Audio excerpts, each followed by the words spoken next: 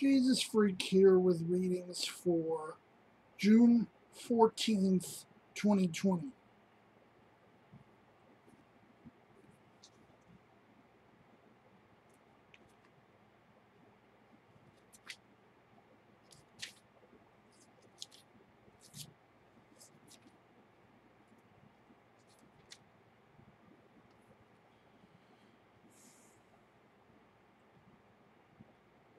Keep, O Lord, we beseech thee, thy household of the church in thy steadfast faith and love, that by the help of thy grace we may proclaim thy truth with boldness, and minister thy justice with compassion.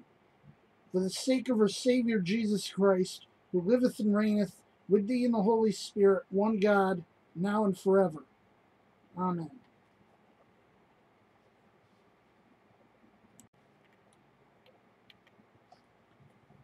First reading is from Exodus 19.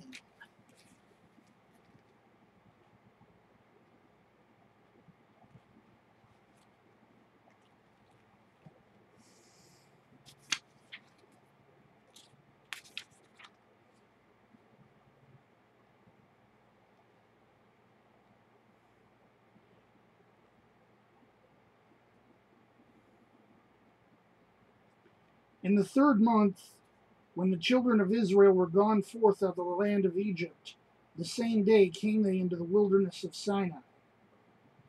For they were departed from Rephidim, and were come to the desert of Sinai, and had pitched into the wilderness. And there Israel camped before the mount. And Moses went up unto God, and the Lord called up unto him out of the mountain, saying, Thus shalt thou say to the house of Jacob, and tell the children of Israel, You've seen what I did unto the Egyptians, and how I bare you on eagle's wings, and brought you unto myself. Now therefore, if you'll obey my voice indeed, and keep my covenant, then you shall be a peculiar treasure unto me above all people, for all the earth is mine. And ye shall be unto me a kingdom of priests and a holy nation. These are the words which thou shalt speak unto the children of Israel. And Moses came and called for the elders of the people, and laid before their faces all these words which the Lord commanded him. And all the people answered together and said, All that the Lord hath spoken we will do. And Moses returned the words of the people unto the Lord. The Psalter reading is Psalm 100.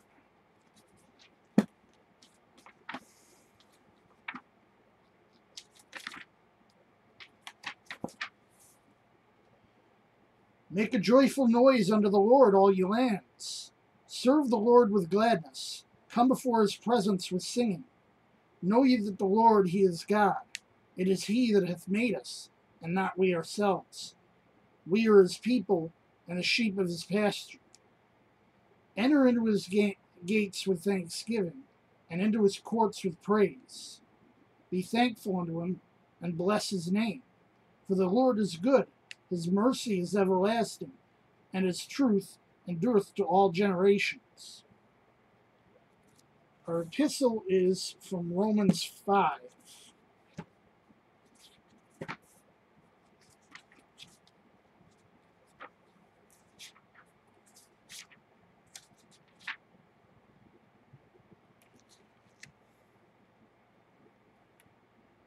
Therefore, being justified by faith, we have peace with God through our Lord Jesus Christ, by whom also we have access by faith into this grace wherein we stand, and rejoice in hope of the glory of God. And not only so, but we glory in tribulations also, knowing that tribulation works patience, and patience experience, and experience hope. And hope maketh not ashamed, because the love of God is shed abroad in our hearts by the Holy Ghost, which is given unto us. For when we were yet without strength, in due time Christ died for the ungodly. For scarcely for a righteous man will one die, yet peradventure for a good man some would even dare to die. But God commendeth his love toward us, in that while we were yet sinners, Christ died for us. Our gospel reading is from Matthew.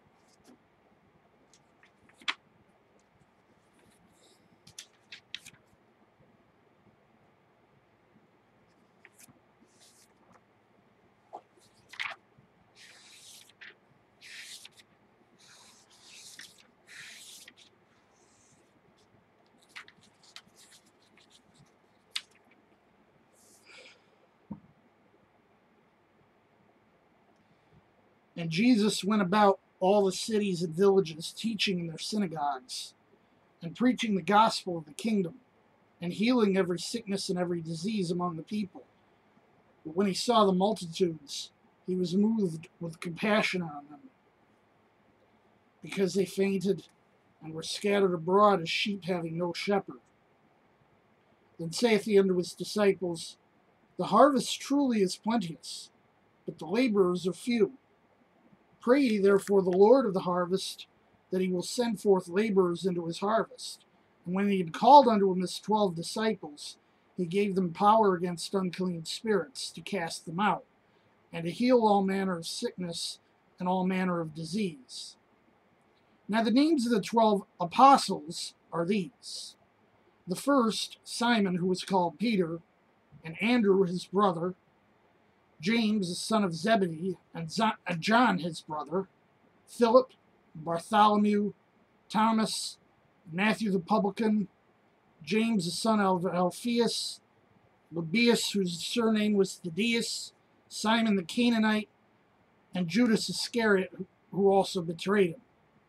These 12 Jesus sent forth, and commanded them, saying, Go not into the way of the Gentiles, and into any city of the Samaritans enter ye not, but go rather to the lost sheep of the house of Israel. And as ye go, preach, saying, The kingdom of heaven is at hand. Heal the sick, cleanse the lepers, raise the dead, cast out devils. Freely you have received, freely give. Provide neither gold, nor silver, nor brass in your purses, nor scrip for your journey, neither 2 coats, neither shoes, nor yet staves, for the workman is worthy of his meat.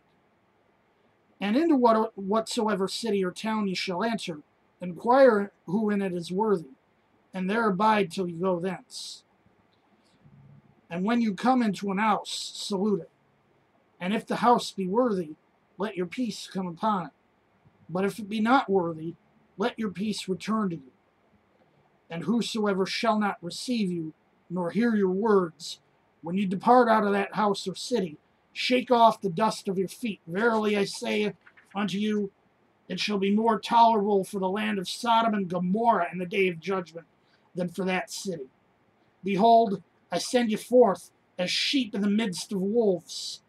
Be ye therefore wise as serpents and harmless as doves.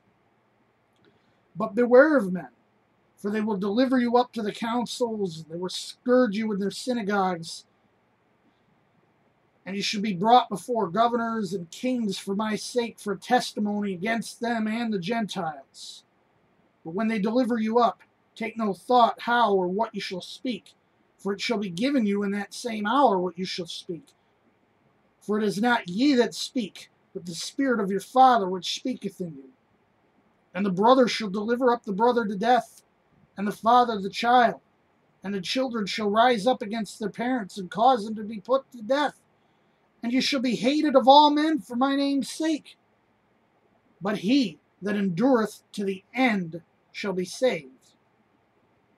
But when they persecute you in this city, flee into another. For verily I say unto you, you shall not have gone over the cities of Israel till the Son of Man be come.